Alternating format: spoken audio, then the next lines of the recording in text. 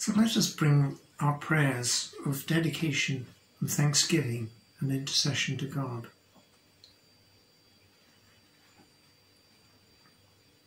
Our great God, we recognize your goodness to us in the material blessings we enjoy and the security that we appreciate so much.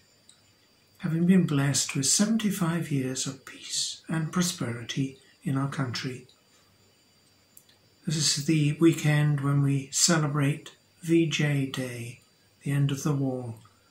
We give thanks for these years in between and would remember the awful devastation of war and all those who gave their lives for our country, and so many from other nations who lost theirs in the war. Our great God, have mercy as we pray for our troubled world in these days. One of the small things we can do just now is represented in the offerings that we make month by month for the ongoing work in Sandyford and for the wider work of the gospel in the UK and abroad. And so, Heavenly Father, we do bring these and we dedicate our lives to you again.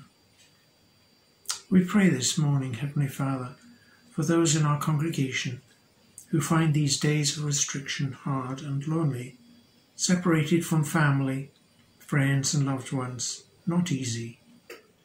We pray for those who are undertaking treatment or waiting for much needed treatment. And we think of those who are particularly weakened by the demands of long duration of treatment. We pray too for those still mourning the loss of loved ones. Our thoughts, Heavenly Father, are particularly with the 3 families who so tragically lost their husband or father in the awful train accident near Aberdeen this past week, and for those who are so badly affected by the flooding that came with it in other places in Scotland and in the UK, other parts. We include the emergency services who have been so hard pressed as a result. We pray, Heavenly Father, for our government as the pandemic still threatens to spread and the economic effects are so widespread, affecting jobs, education and even mental health.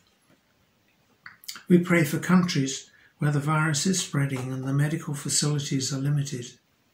We think of Indonesia, Papua New Guinea, Brazil, Peru, and the many countries in Africa. Lord, have mercy. We pray for countries where climate change is causing major flooding and difficulties, like in China, where the dams and the great rivers are at breaking point. Lord, have mercy, and the cities are being flooded. Lord, have mercy. We pray for countries that are at war, where famine is rife, and where locusts are causing devastation. Lord, have mercy.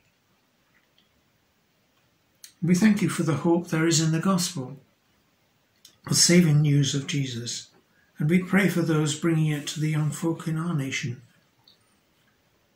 Many of them now returning to school, and we pray for them and their teachers.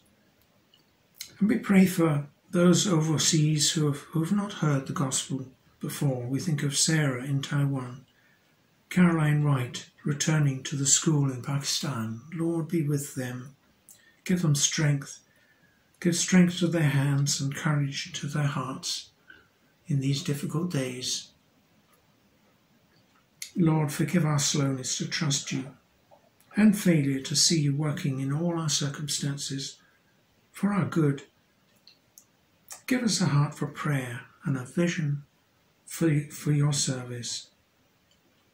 In all these things, Father, we give thanks in Jesus' precious name. Amen. Let us sing again, Everyone Needs Compassion. And after this, Michael Healy will bring us God's word.